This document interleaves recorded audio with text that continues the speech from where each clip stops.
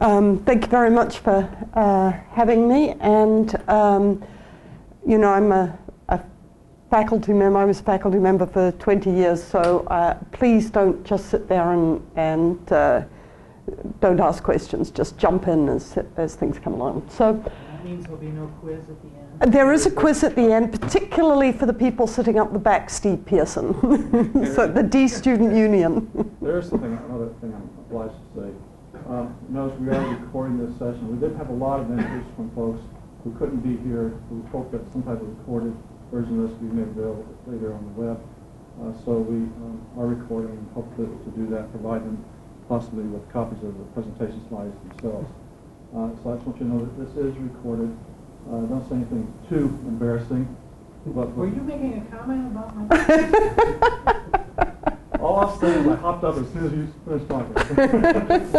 but again, that's kind of the lay of the land here. Okay, so I have a lot of slides, probably too many, but what I'm going to do is I'm going to give you some motivation. I'm particularly going to focus on the DOD questions that Jim posed. You know, what's the basis for DOD S&T decisions? Are they faith-based or are they empirically based? And what can we learn from what's been done in the non-DOD R&D sphere? And so I'm going to try and talk about that in some detail. So those are the same questions that have been posed by Jack Marburger, the former science advisor to President Bush, Colin McIlwain, who writes for Nature, who pointed out that spending on science is one of the best ways to generate jobs and economic growth, say research advocates, but the evidence behind those claims is patchy. And it's also been asked for us from the taxpayer. What are we getting out of federal investments in general? That's the recovery.gov website. This isn't a new question. This is a picture of Neil Lane, who was science advisor to President Clinton, and there's a picture from one of Neil's slides where he says, Clinton is saying, how much do you want us to spend on nanotech? And we don't have, I'm here to tell you that, and I'll spell this out in a little bit more detail, is that we don't have a very strong scientific basis for this. This is what Jack Marburger pointed out. I mean, contemplating one's navel and coming up with a number like, oh, seems like 3% on R&D. Doesn't seem like a very scientific basis for science policy. In fact, it's a little bit black boxy, isn't it? It's send money and a miracle will occur, and we don't quite know how the miracle's going to occur, but this is a picture of the Roman augurs slaughtering a chicken and looking at the entrails, and we kind of have the 21st century version of that. So, you know, we can either have a black box answer. I was talking to Jim beforehand, and I've heard more times than you would care to know that the science decision makers go with their gut. I've heard that not only in the United States, I've heard it in the European Union, people who are responsible for distributing tens of billions of taxpayer dollars who are making decisions based on, well, seems like that's the right way to go. Seems, however, that as Jack Marburger pointed out, that this was a little bit of the case of the emperor having no clothes, and that we should be able to do better. In other words, if as I was saying to Jim beforehand, unless God is somehow speaking to those science decision makers and telling them what the answer is, those decisions must be being made on the basis of some data. So if those decisions are being made on the basis of some data, they're based on a sense that when investments are made, the human beings who receive that funding, the scientists, it's scientists who do science, are behaving and creating scientific advances in some kind of describable fashion. So the notion here is we've got innovation and science are fundamentally social activities. So what we would like to be able to do is to build a science of science policy. So like any science, develop usable understanding and theories. You want to build measurement. And you want to get smart people to think about these problems. In other words, getting a bunch of federal bureaucrats to sit around a table and figure out what the answers are is probably not the right way of going about it. You want to build a community of practice, which includes the federal community, but also includes the research community, the research administrators, quite broadly defined. And it turns out that there's a lot of people who've been thinking about these issues for quite a long time, so engage them in the challenge. So very much spurred by Jack's, and full disclosure, Jack's a co-author. He's dead now, but you know, I've got a lot of respect for him. But very much spurred by Jack's vision, the White House set up a Science of Science Policy Interagency Task Group under the National Technology Science Council, and that there were 19 agencies that participated in that exercise. They looked at the way in which decisions were being made across federal agencies, did a literature review as well as a questionnaire that was sent out, and that roadmap, you might want to go and take a look at it. It was published in 2008.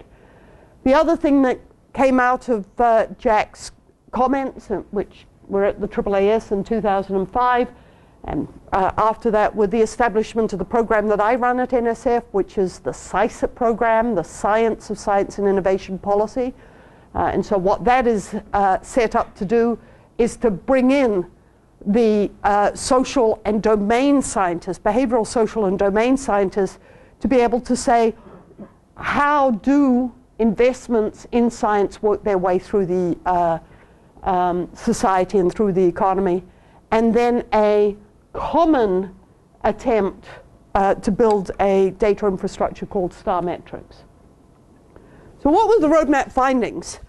So in response to DOD's request, across the board, there is not a very strong empirical infrastructure upon which to base decisions.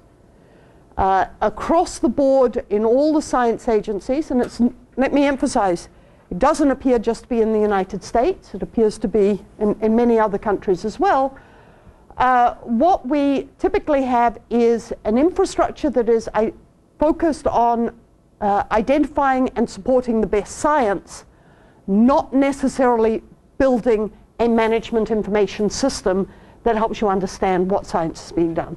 So in some sense, again, I'm an economist, in some sense this is very similar to the way in which manufacturing was done in the 50s in the United States. You had Taylor coming in and looking to see how the auto industry was operating, and it was done seat of the pants by the gut. And Taylor came in and said, look guys, you can think better about how you're producing automobiles. And GM said, nah, go away, we're doing just fine with our gut. Taylor went over to Japan, instituted modern approaches to thinking about the process of producing cars, and made a big difference to the Japanese auto industry. And indeed, in the 80s, the Americans started to copy the Japanese because it made such a difference in the way in which their investments in the auto industry were being made. So it's very similar thought process here, that we're now in a globalized area where research is much more complex, team science, not individual science. Seat of the pants is probably not the way in which you can do things. And what we need to do is to think about how to build data systems that enable us to make more scientific approaches to our investment. So just a quick run through. When you take a look at what's being done at the agencies, and my agency's no different, we don't have systematic documentation of the inputs. We don't know who is supported by science funding. We can't provide you with information about the graduate students, the undergraduate students, the postdocs, who are integral to the production of scientific knowledge. And we know that became blindingly clear with the stimulus funding. We don't have a systematic link between inputs broadly defined, including infrastructure investments and outputs. We're in the 21st century, and we still expect principal investigators to do manual reporting, despite the fact that almost all scientific and economic activity occurs electronically. We are very focused on bean counting in the sense of looking at the activities during the period of the award, which is, or a project, which is for 3, 4, 5 years. And yet we know that many of the results occur 10, 15, 20 years down the line, and capturing that in an automated way would be ideal. We have very balkanized agency systems. So each agency has their own system. NIH doesn't know what NSF funds, which doesn't know what USDA funds, which doesn't know what EPA funds. So there's tremendous duplication that can potentially occur. So one of the conclusions of the roadmap, and this is an official report, is the data infrastructure is inadequate for decision making. So back to the DOD questions. Well, the data infrastructure was inadequate for decision making, but I think the call to arms that was instituted by this Science of Science policy, and to some extent by the pressure that we're seeing from the taxpayer and from a request from the brass, your general, for example, which is say they come in and they say, so how do I make decisions? What data can I use to base decisions on? And so what we're trying to do as a community, so I don't want you to think this is me up here talking. What I'm really doing is channeling in many ways the research community and the federal science agency community. What we're trying to do is figure out a collaborative way to respond to that challenge, because if we don't do it, it's going to get done to us, right? So one of the things we learned from the stimulus is that if we don't take a proactive approach to trying to respond to the answer of, if we spend money in science, how is that going to work through the system, then OMB is going to say we're going to use a jobs metric or other types of metrics that may not be optimal for describing science. So what can we learn from the SciSIP program? So there have been 5 rounds of awards. These are both multidisciplinary and interdisciplinary, so it's across the board when you take a look at the disciplines that we're funding. Science is complex. You need sociologists, you need ethnographers, you need anthropologists and psychologists to help you understand the complexity of science. That's the point of having qualitative case studies. But you also need quantitative and statistical methods. So we funded a lot of those. One of the areas in which this field is very weak is the data infrastructure. So we've gone to the community and they've developed the data systems, or started to develop data systems that will help understand that. One of the other things that SciSIP has invested in, and you're looking at about close to $70 million of investments at this point over time, when you count in the co-funding from other institutions. One of the other things that we've leveraged is the fact that the advances in computational linguistics and in working with very large-scale data sets, very heterogeneous data sets, mean that you don't need to just rely on survey and administrative type data sets. There are new ways of capturing that massive amount of information, which is the way in which scientists communicate with each other, which is fundamental to understanding what the science of science policy is about. So what we're really interested in here is the creation, transmission, and adoption of knowledge, right? And so how that's being done, you can rely a lot on computational approaches. So turns out the Japanese have been inspired by this. They have instituted their own Japanese SciSIP program, which is 100 million yen a year. And what they've done is they've followed very similar approach, which is funding researchers, funding a data infrastructure, but also the thing that they've done that's different from us is funding graduate student training to get graduate students up to speed in how to use these approaches. And there's been a lot of follow-on with the European and the Brazilians. So let me show you a little bit about what has been invested in the SciSIP program, and I'm going to go live here. This is, later on I'm going to show you how this was developed. But you can go into a site that is being developed using these new computational approaches. And I'm actually going to just type in my program element code so that we can see what research has been funded. So what we've done is we built this live. You've never been able to look at this before, using natural language processing of SciSIP proposals. And you can see that we've got 36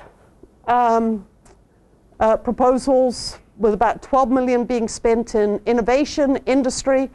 This is work being done with the Census Bureau, science and technology, public policy, creativity, kind of runs the gamut of what can be done.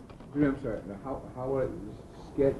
You're not, no, this is a development site. You're not meant to look at, I don't want you to be looking at this site. This is the site that I'm going to point you to. I'll send it to you at the end. NITOD. It's at NITOD, yeah. Yeah, so this is with support with George Strawn. Okay, but I'm going to show you the development site for right now because there are some pretty graphs that I want to show you. So let's show you what's going on in innovation. And so what you can see here is what divisions they're being funded in, how we've funded that over time. And I'm going to show you the researchers that we've supported. Okay? So you can see by geography, you can get some sense of the abstracts in which the research is being done. You can see a lot of the work's being done on linking information by researchers and their work. And here's the information on the awards that have been produced. So later on, I'll give you the link where you can go in and take a look at the particular research areas so you've got a sense of what investments have been made. Okay? So going back to we've funded a lot of research.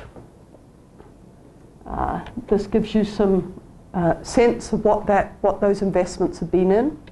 The T number, is that some kind of a code out of a standard book someplace? Or? That's a great question.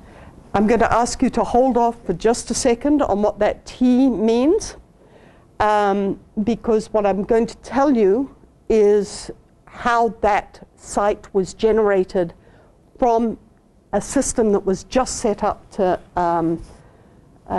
describe from the proposals that were sent in and how we turned it into a management information system.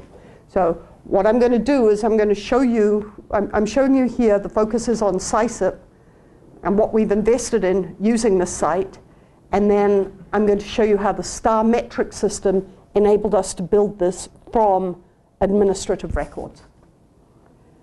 So all of these pieces of information enable us to understand science investments. Okay?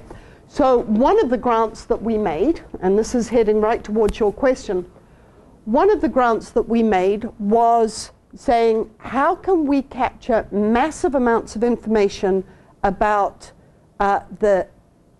what researchers are proposing to science agencies? So remember I said to you at the very beginning, we have 17 science agencies, and we couldn't describe what investments were being made in each agency. So how do you go about addressing that? Well, you could go and manually ask researchers to fill out keywords. What's the problem with that? Sporadic at best. Sporadic at best. And inconsistent. And inconsistent, you know, what you call cancer, I might call Krebs disease. So it's inconsistent, and people who have to do it won't do a very good job, right?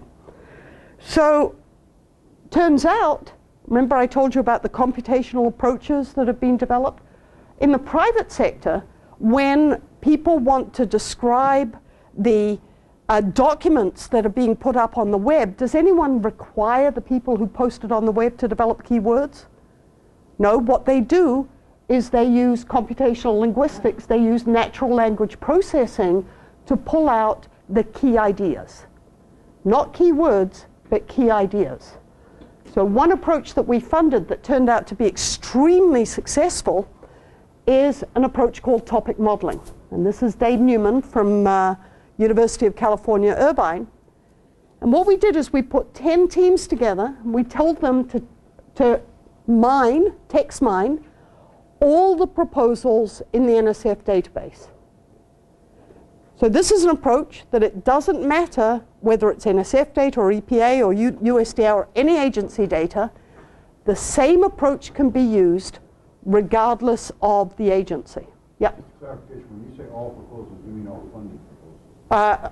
No, all proposals, declined and awarded. So we gave them clearance to come on site or virtually on site through the clearance process in a secure environment called the NORC Data Enclave, and they could do the analysis on all the data. And when I say data, it's all the text. And they're now doing exactly the same thing for USDA and EPA and the other agencies that are participating in STAR metrics. What this enables you to do is to develop the topic. So I'm sorry, I've forgotten your... Lynn. You heard Lynn say, what did that T mean? Well, what that T meant is these were topics that were generated from the text of the proposals that researchers wrote. Yep. There's a fundamental proprietary issue connected with something like this. How do you get around that problem? Looking at all the proposals. Many proposals are proprietary. They're all. The proposals have intellectual property embedded in them. How do you resolve that? So they're protected by the Privacy Act. So everyone who accessed the confidential microdata had to agree to the legal requirements. Are these all feds doing this work? No, they were contractors. They weren't researchers. We turned them into contractors. So let me walk you through this. Steve Pearson's up the back. He's at the American Statistical Association. I'm chair of the ASA Privacy and Confidentiality Subcommittee. So I spent a lot of time worrying about the privacy and confidentiality issues associated with this. So let me show you what comes out of this. So let's go into...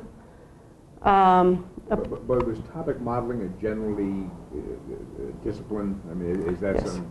Is So this is a well-known and robust field. So this is developed in the mid-1990s. And so this is a reasonably robust approach. Now, bear with me for a second while I just walk you through. So you might be interested, for example, in engineering rather than my own program. So let's take a look, for example, at what comes out of the engineering directorate. So these topics that are generated, and I'm going to go to the, what you can see is they are aggregated enough that no individual proposal gets re-identified. And what is generated is, in essence, bags of words. So here you've got seismology, seismic, earthquake, any structure, frame damage. So you've got the general topic. We're on an external site right now, so all you can see externally is the awarded proposals. If you're inside NSF and you are authorized to look at declined proposals, you can see the declined proposals. But externally, all you can see is the, so bear with me, is the awarded and publicly available information. So when I click on this, you can see, for example, in this particular area.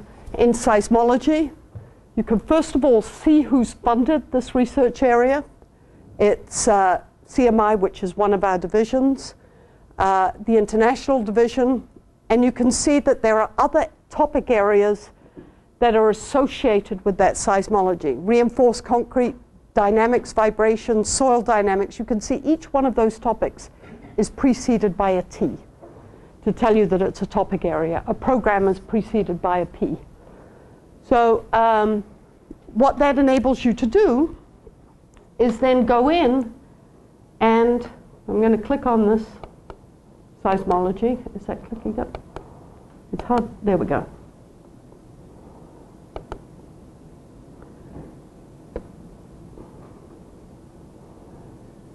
There we go.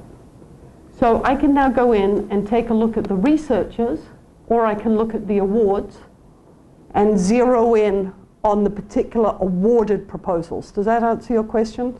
So there's not enough information there to provide sensitive microdata, right? It's just telling you the topic area, and all that you're seeing is the public information. I mean, yes and no. We've recently been looking at the issue of, how do you manage science and technology in this exploding global environment where most of the work is done ultimately countries other than the United States? One of the things we proposed was getting your arms around all the published, all the proposed work to the government, all agencies, funded and unfunded. Right. And the objective was to actually be able to tunnel down very deeply into these proposals, not just seismology, but what particular wrinkle is developing here that might be important. That's a great point. So what we did here is this enables you to find the general research area, right? And so now what you're able to do, this is hopeless, I can't see and look at the same time. So what you're able to do here is describe by generic topic areas. And if you want to go into the whole expertise locator, you can find both the researchers and the proposals that are being done on an agency by agency basis. And then you can drill down to the individual level proposals. So if I were inside the agency, I could see the full proposal. Since I'm outside the agency, I could just look at the abstract. The agency controls how much access there is to the data. But the filter that puts it in there, the text mining, used the whole proposal. The text mining used the entire proposal. So it seems that the granularity of the topics, how is that decided? Am I correctly seeing it T581 or something? That seems like an awful lot of topics. That's a great question again. So you can see how important it is to be able to set the level of granularity. So when you're looking just at NSF, we had 200,000 proposals. So you were able to set a level of granularity of 1,000. Does that make sense? If you're driven by the size of the sample, as we add more agencies, you'll be able to get more granular or less granular. You can set the topic structure to be as granular or as coarse as you want. Right? But I don't want to spend too much time on this. Oh, well, one of the reasons Go I ahead. was asking is because eventually you're going to need to get into interdisciplinary and multidisciplinary areas. So you're not double counting if somebody's in two different ones? That's a great question. I think these are all really important questions. So you're getting right at the heart of it. So, for example, I don't know if this is going to come up. What you can see here is what was the dominant topic in that proposal. That's what I selected on. So now and the reason I wanted to show you that was the general portfolio. But each proposal has multiple topics. So it might be seismology in China. You looking at the human aspect. So you could see that there were 3 topics. So what you're able to do from this is actually, from a technical point of view, get at multiple topics at the same time, and we can select either on the dominant topic or on multiple topics. So it's a very rich approach. You can use it to describe any set of documents. So you can just have it describe proposals, projects, and also the results and the outputs of the investments. So I'm not going to we can spend more time looking at this later on, but the point here was automated capturing of what science is being done. And it only takes 10 data elements to capture this, including just the project description. How do you automatically capture information on the product? Well, publications, people have already seen how to do that. The patent database has been developed using, again, SciSIP funding. And you're going to see how that is used in just a minute as well. So, actually, let me show you how that works.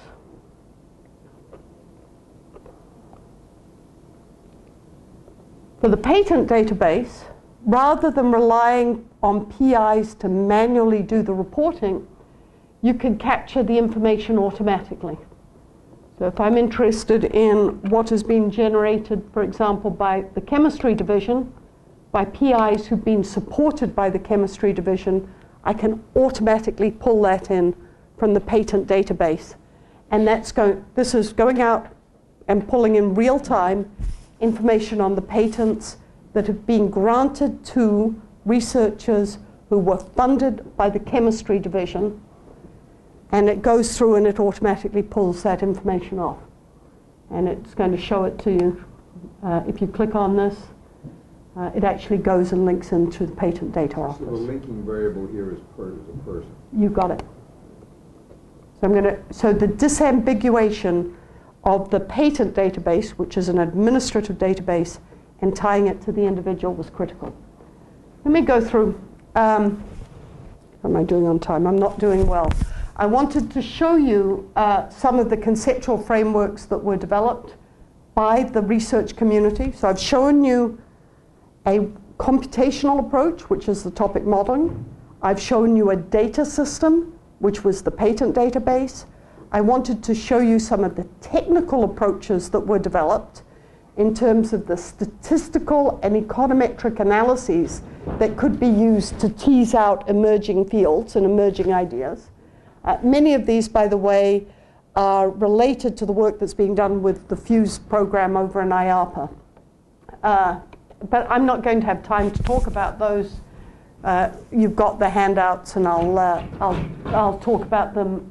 You can ask me questions later. But the examples that I have here are very specific on the technical approaches that were being used. So this is how we tied in the SciSIP research community in terms of the analytical structure, and I'm not, again, and identifying impact from a variety of different approaches. What I want to focus in on for my last little piece of information is building the STAR metric system.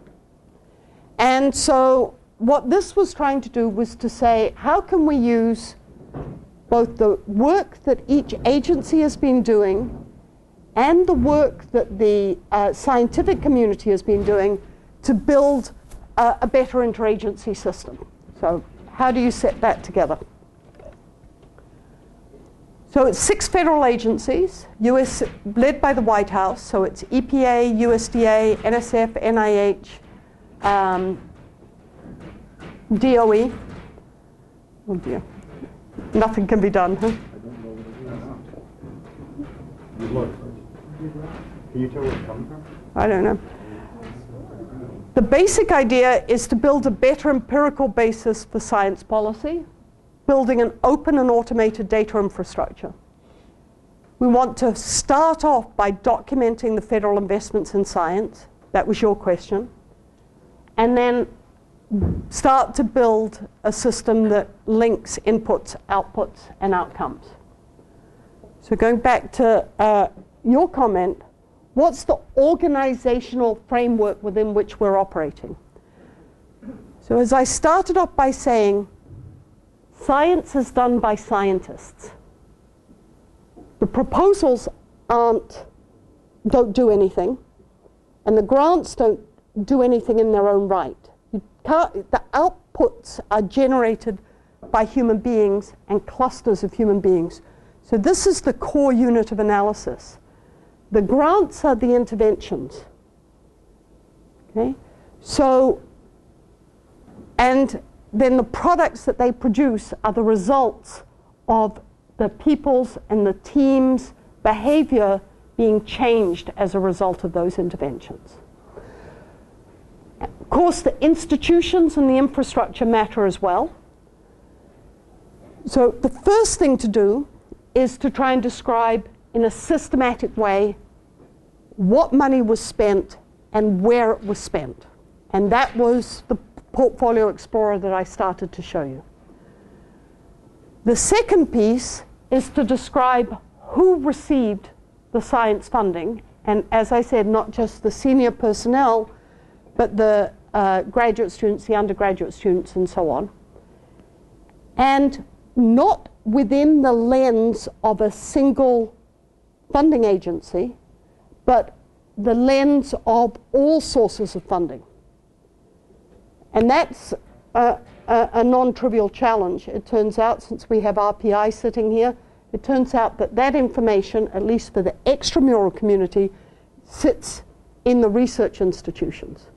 So, for example, when I was a faculty member, I got about $25 million in research grants from a variety of different places: NSF, NIH, Census, Labor, Sloan, Rockefeller, SAGE. All of those funded my research activities. But there is no way that an individual agency could capture that information because of the balkanized nature of the research investments. So a very important part is just finding out who's doing the science.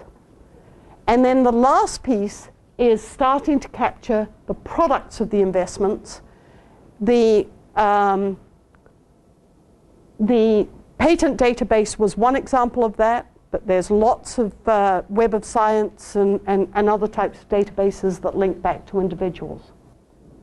I want to be clear here, those are not just economic products, those are scientific, social, as well as economic and workforce products. So down here we've kind of got a starting of a list. The important point to make here is not that we're thinking about a narrow timeline. If you rely on manual reporting, you're never, ever going to capture that long timeline of 15, 20 years out. And if you rely on the people managing the projects to remember the way in which things work through, you're going to severely undercount and downwardly bias the way in which things work, because the same people aren't going to be working in the field 10, 15, 20 years down the line. So your point's a very important one, and what it means is that it's super important to have electronic and automated ways of capturing this information that are built for the future, not just for the very, very short time horizon, right? I mean, if you think about the concern that the science agencies had with the error reporting was saying, how many jobs were created this quarter? Right? That was the focus. And if that's the metric by which we're being measured, then that's going to severely underplay the importance of science. You need to build a system that can capture it over the long haul. And many of these things, patents, for example, the mean time for a patent is 5 years to be granted. And that's 5 years from when the application took place. So when you fund a research project, it'll typically take 3, 4, 5 years before you're even at something that can be applied through to the patent office. It might be 10 years. And then 5 years after that is a very long time, and that's the mean time, not obviously the tie-ins. Yep. Making a distinction between what the DOD would term 6.1, 6.2, 6.3, 6.4. Between basic and applied? Basic and applied. Yeah. So they're all part of a continuum, right? So it's just, where do you start? For basic research, obviously, the ability to capture these things is much more complex and richer in many ways than when you're further along the D spectrum. But that doesn't mean that one should... So again, pardon me for my frame, I'm an economist, right? And so as Bronwyn Hall will point out, you should expect private return on investment to basic research to be low, right? If it were high, it should be being done by the private sector. The whole reason for the federal government to invest in basic research is that the social returns are way higher than the private returns. But, or that the discount rate, you know, if it's 20 years down the line, the discount rate's going to obviate any significantly high returns.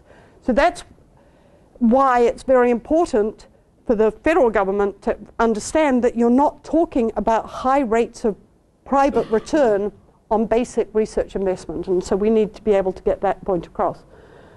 Just one more quick point.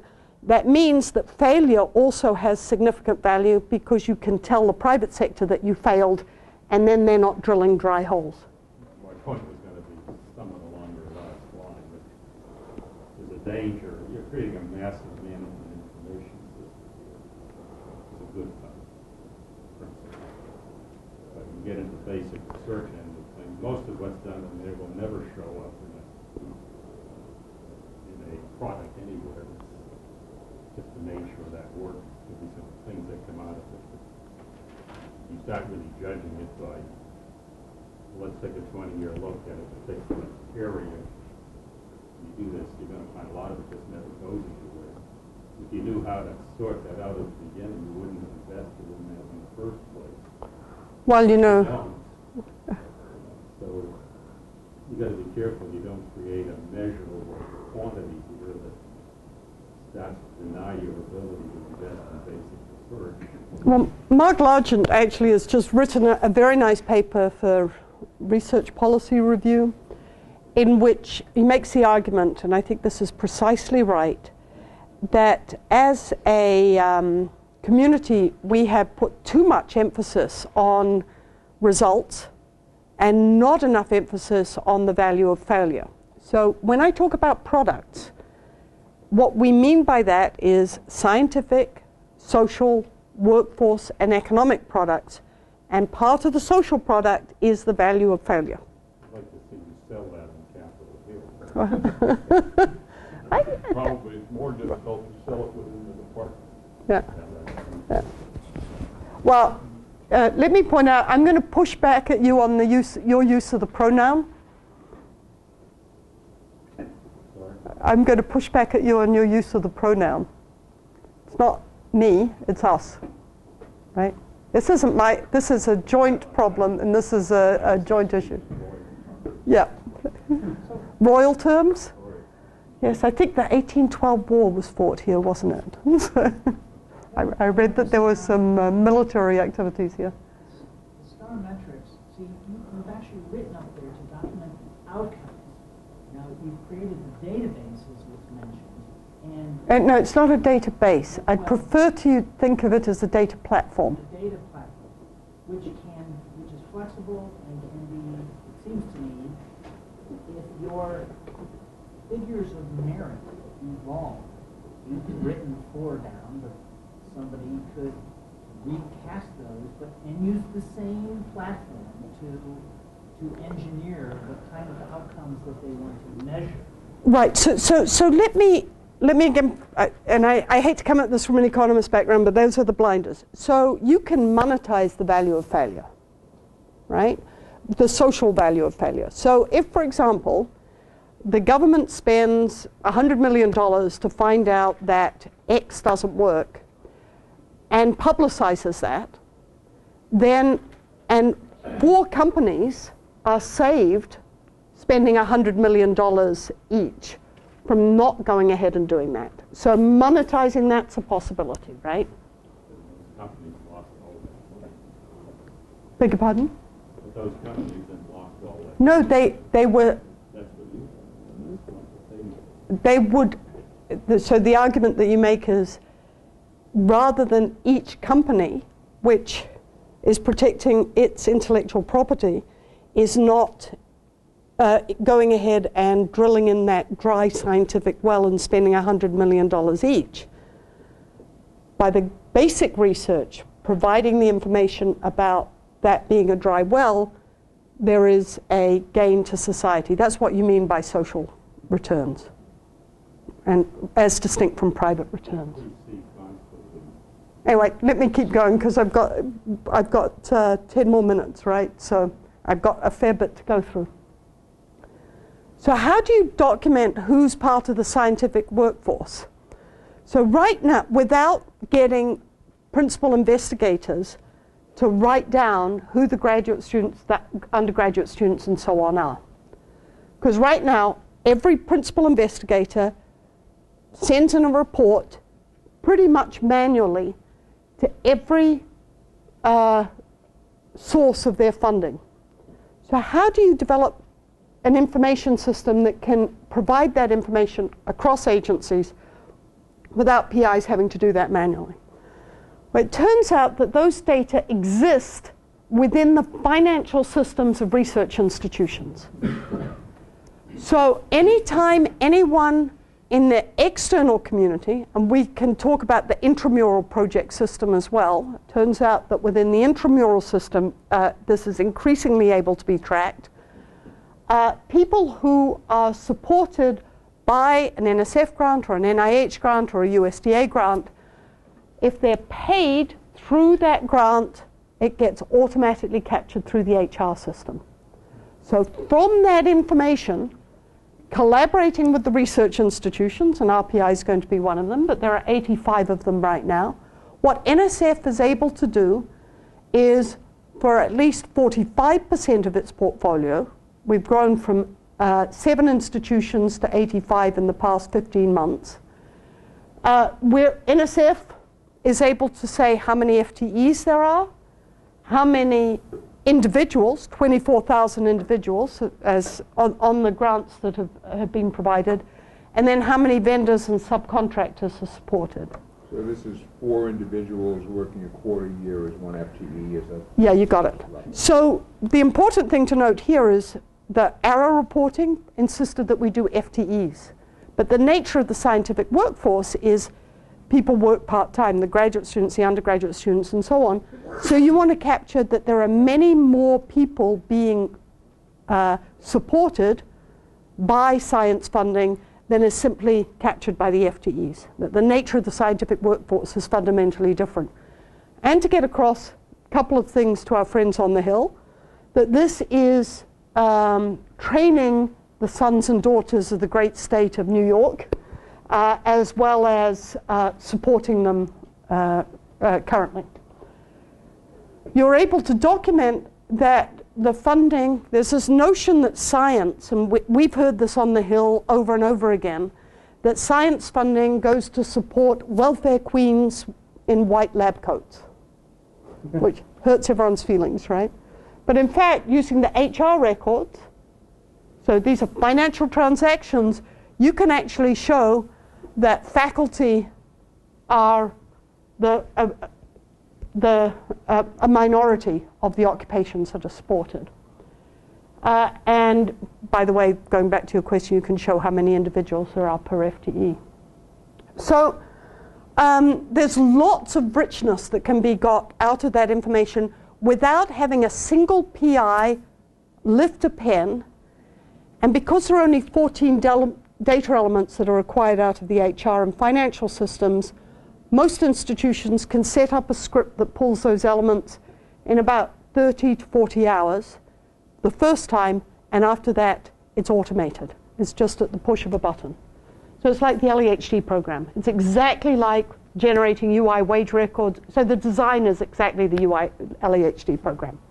And then you've got the microdata, and then with the permission of the recipient institutions, what Michigan is doing, for example, is they're linking those data on the faculty, the graduate students, the students, to the census data, which enables you to identify the startups that are created by the people who receive the awards, where the students get jobs, the industries, the firms, the productivity and the growth patterns of those firms. And that can be automatically done, again, without any surveys or any burden on the PIs. Okay, so you can immediately document the regional economic development impacts of the research funding, because you can tie what research is being done. Remember the original picture? You can show what the students were working on, show where they got jobs, where the faculty started up positions, or the consulting that the faculty did through their 1099s and Schedule Cs, their non-employer databases.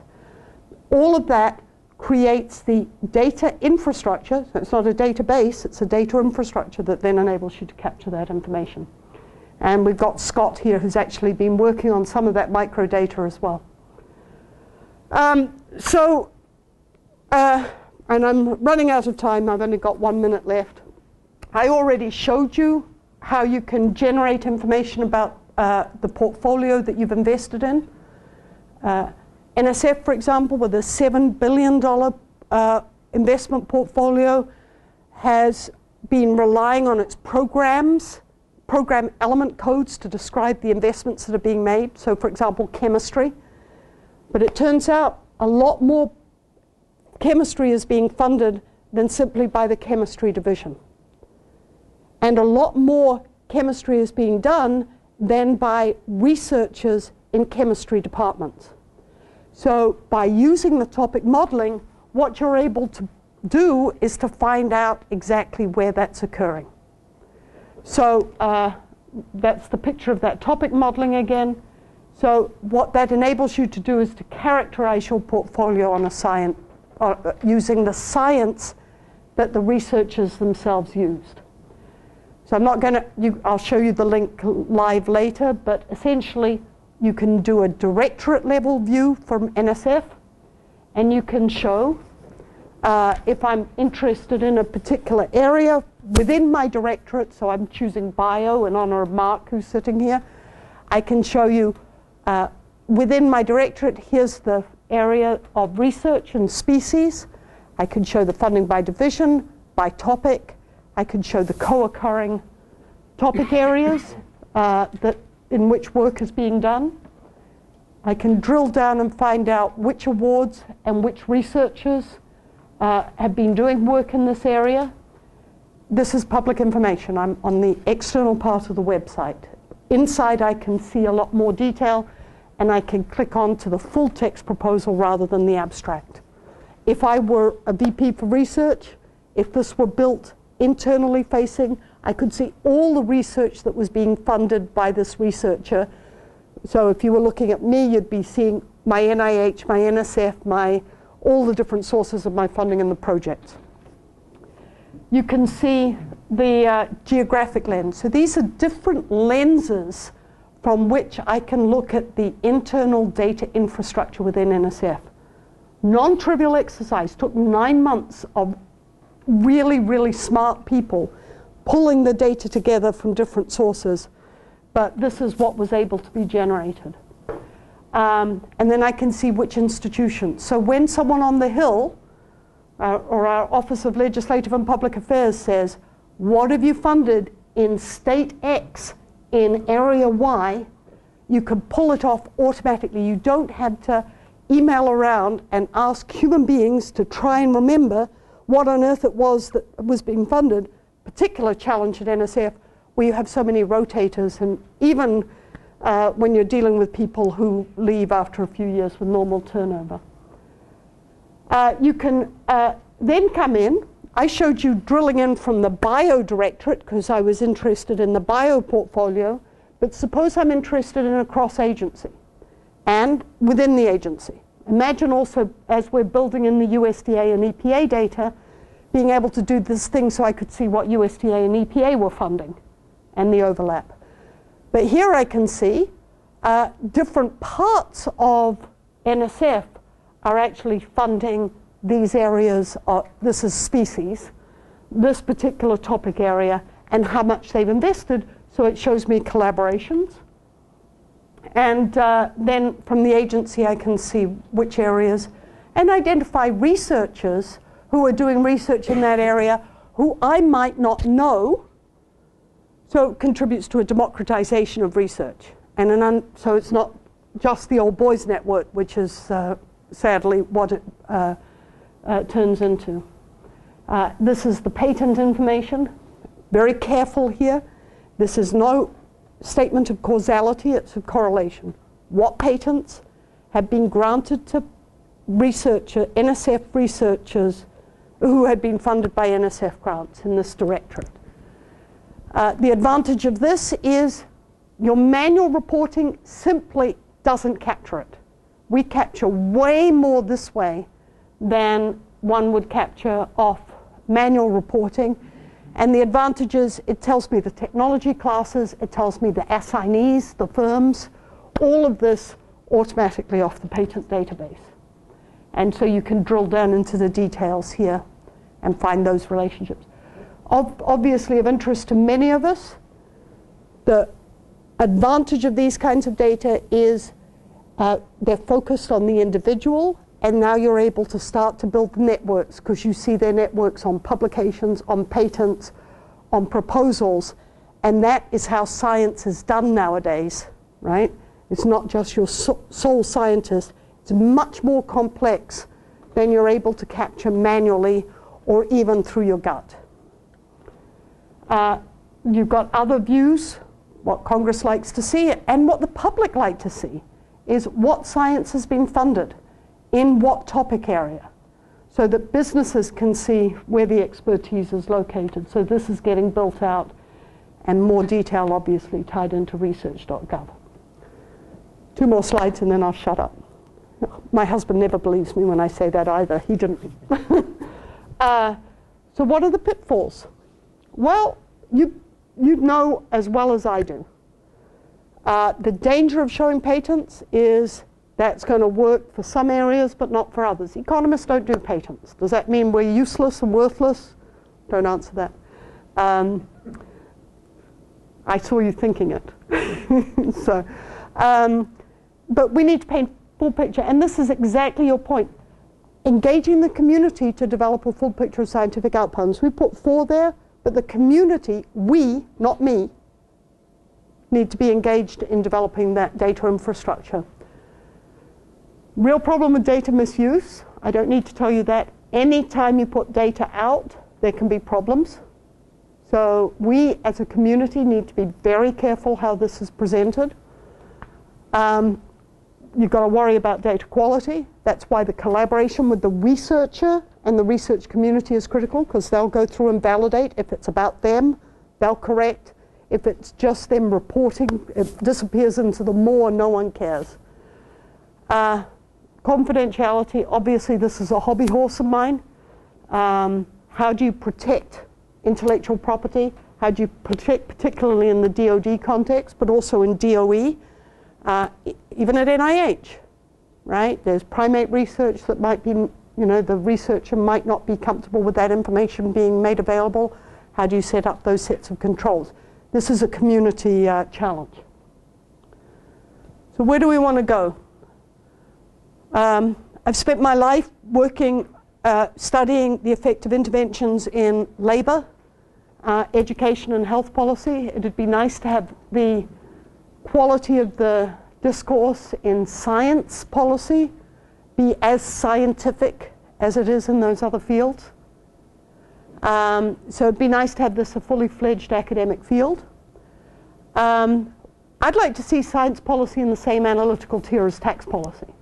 So, for example, when CBO does projections of different sets of investments, now CBO, they use the tools and the models that exist.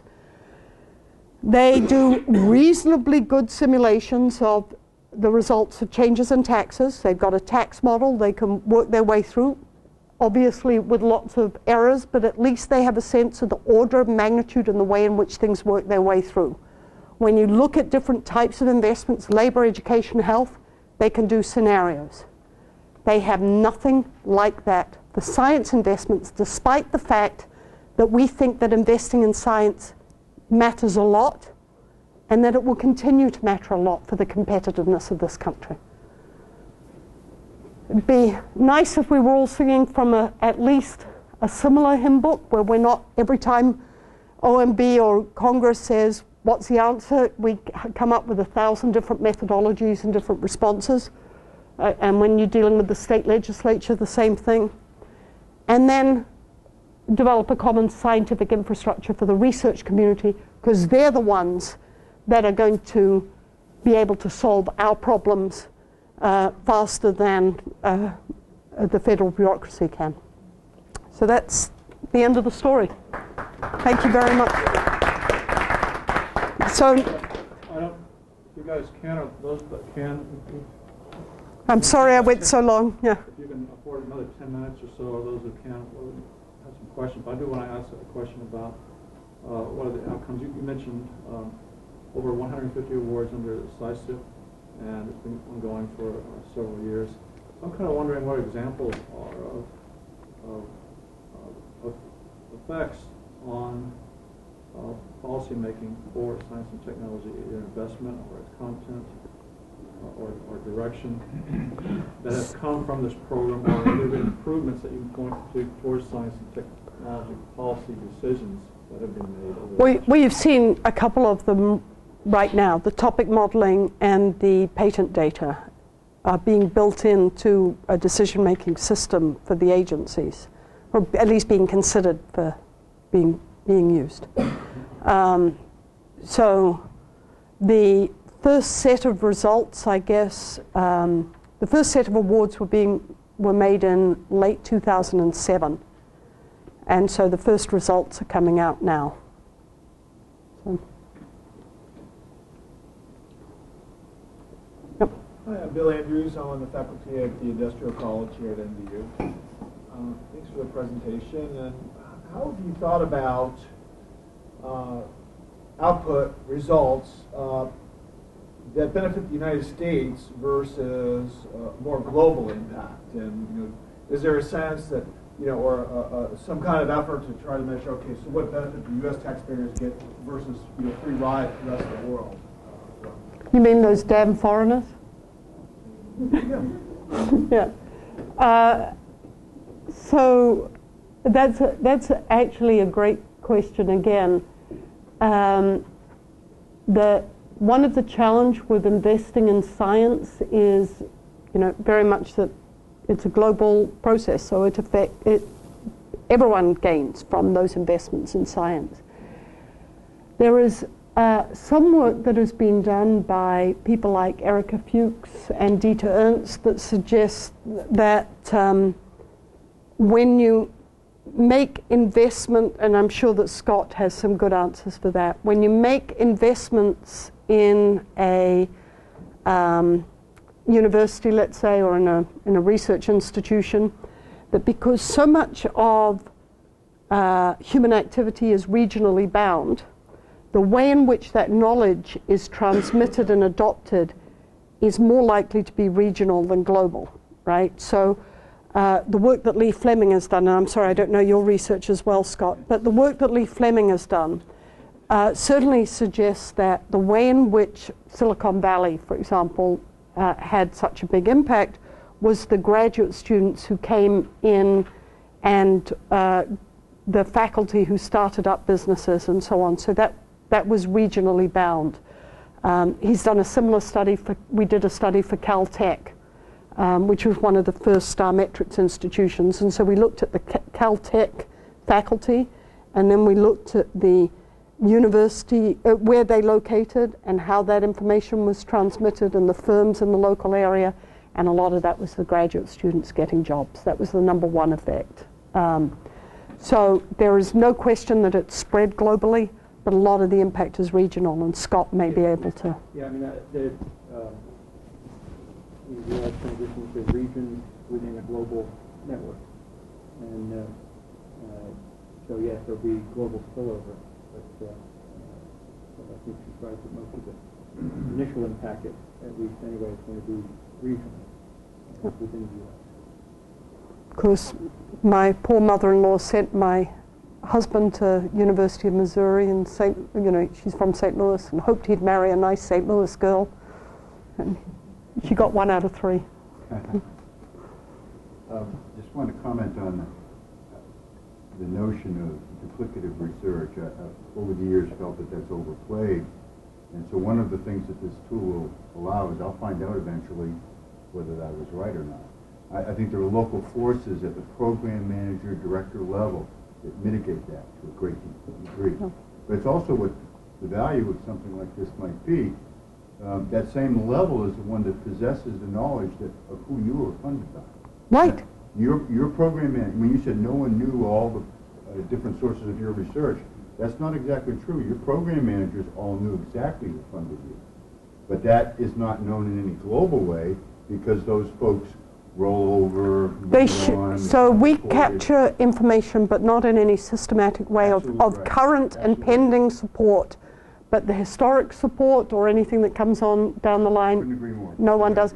And we don't capture it systematically. But yeah, up the back, and then got more questions here. I have actually 2 questions. Can you all introduce yourselves? Oh, sure. I'm Carrie Nelson. I'm with the GW Institute of Public Policy.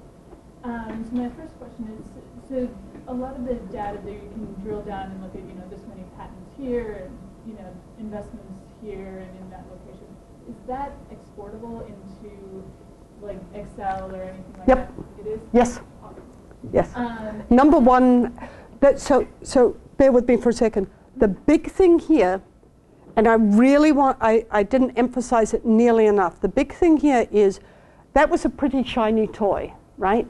But the big thing here was building the data infrastructure that sucked in the information. And what we're building, or we hope to build, is an API, an application programming interface, so that people who have different sets of questions can put other shiny toys on. So an iPhone app, right? So it's basically what we want to build is ways in which the community can make use of that data and add in and develop it. So. Okay, great. And those are currently available, like exporting to Excel? Yes. Okay. Yeah. And then I was wondering, is there a place potentially on the website?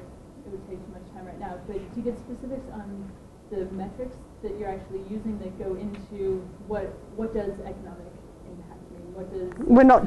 So despite the name, it's a data platform. It's up to the community to figure out what metrics work and what don't. Okay. So you can, okay? So, name, rank, and serial number. I'm Reed Gass. I want detail from the Army Research Laboratory to the White House at OSTP. Okay. So I come around the DOD world where most of, if you're in the 6263 world, it's all PEs and projects. Is there any consideration of moving this towards looking at that available data that, like today on the Congress, or all the R2 submissions from the services? So that's exactly where we're heading. I don't know if you heard. So all the data elements that are needed are start date, end date, senior personnel, program code that funded it, so some organizational structure information, obligated dollar amount, and then the key things that you want are the project description title and then some kind of text that describes what it is that you did. And so a project description is perfectly fine. That's what USDA has, for example, and it's what EPA has, and many parts of DOE. So that basically gets fed into the people-eating machine, the document-eating machine. It's a Bayesian, one other thing is, it's a Bayesian algorithm, and so it gets trained on the documents, but it can also take human input as well. And building that feedback loop is going to be an important part of the next steps. But yeah, so it doesn't matter whether it's a proposal, it just needs to be text that describes the work that's being done.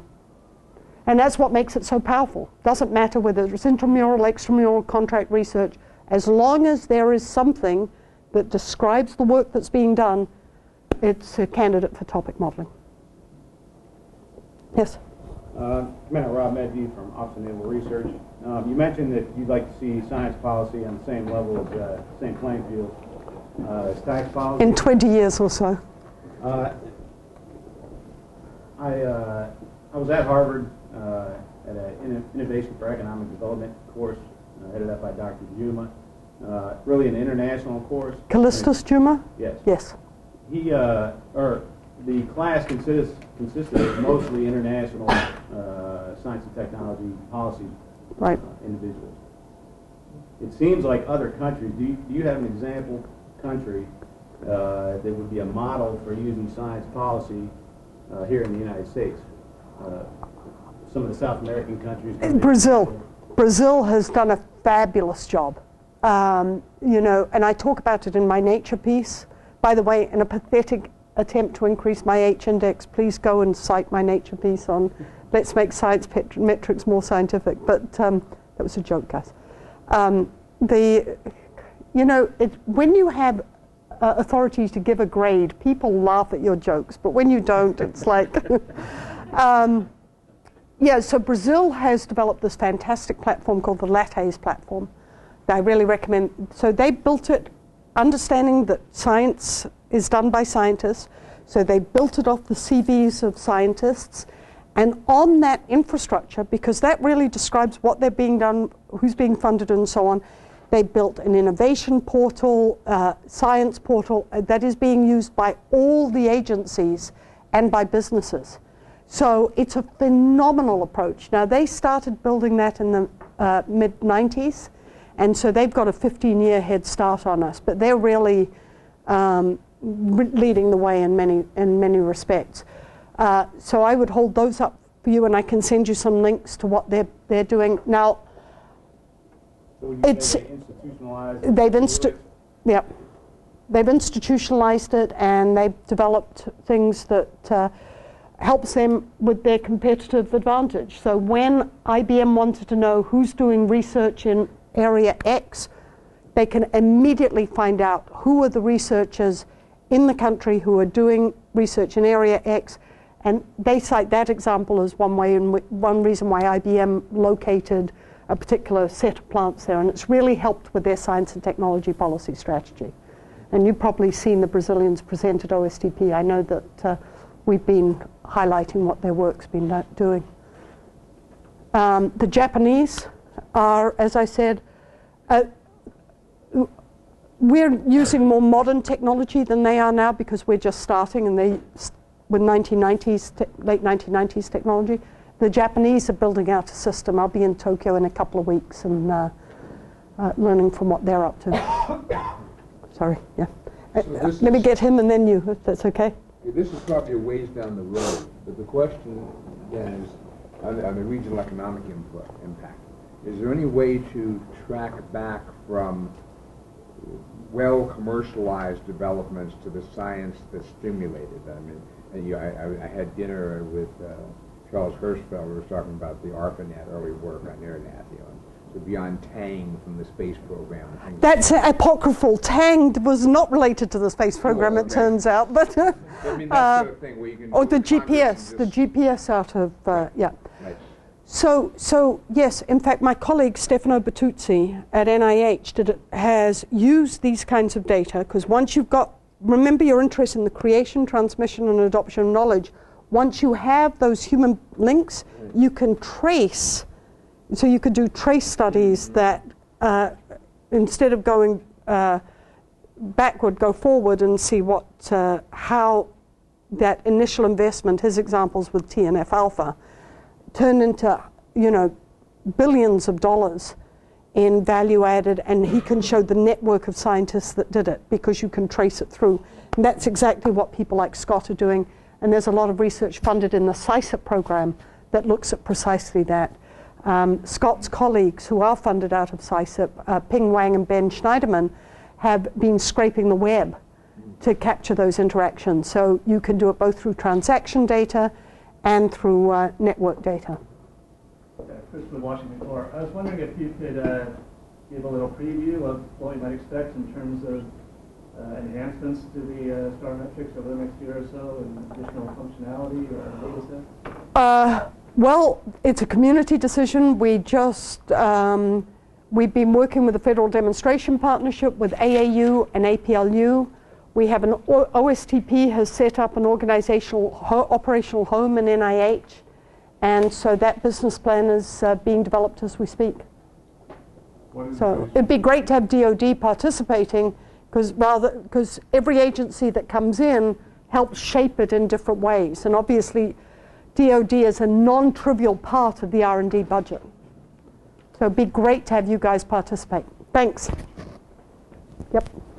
Gene, I'm a fellow here at the Center for Technology and National Security Policy, but also with the National Academy's Board for Army Science and Technology. What interface are you having with the Academy? So we work primarily with CINSTAT, Committee on National Statistics, so Kay Husbands-Feeling and Connie Citro. Lee Fleming is on a nanotech board, and they've got me coming and talking to the nanotech board. And there was a guy who Bruce Barnow had,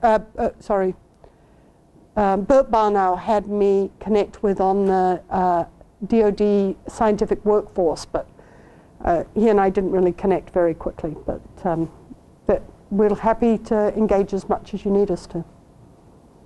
And I guess from both a congressional perspective and a DOD perspective, formerly in the department and also on the Hill, to be able to tie then the requirements process then directly into, okay, how are the sciences being applied? And those are fundamental questions that the department is trying to come to grips with right now, is with decreasing resources and increasing pressure. Well, exactly. Science and technology program. And it really, to go back to the auto analogy, it wasn't until there were economic pressures on the automobile industry that they turned attention to doing things better. And, you know, I know that people don't like to have budget cutbacks, but I worked a lot at the Census Bureau and within the statistical system, and there were a number of people there who said the best thing that happened to the statistical agencies was the cutbacks in the 80s, because it meant that they were forced to do things smarter and better, and they restructured their operations. They weren't so fat and happy anymore. The problem with the department is the acceptance of the tools to make that sort of decision. It's a human, at the end of the day, I'm a social scientist, because you can build any technology you want, but it's the human adoption that's critical. So what's critical is to build things that have value to all the stakeholders. That's what made the LEHD program a success. The critical thing here is to recognize it's us, right? It's we. So critical to engage the scientific community, critical to engage the federal community, and it's critical to engage the stakeholders as well. I'm just going to set right from that to, I think, without question, the hardest thing, the biggest challenge here is how to evaluate the effects of basic research. It's knowledge. Thank you very much. Social. Glad you came. Those things are